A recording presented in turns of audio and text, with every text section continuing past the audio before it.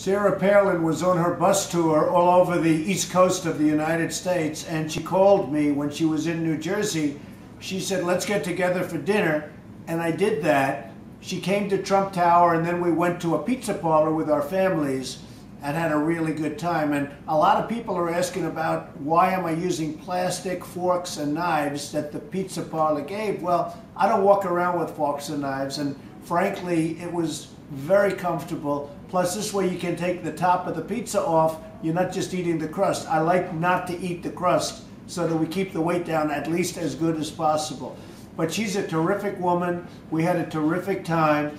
I don't know whether she's running or not.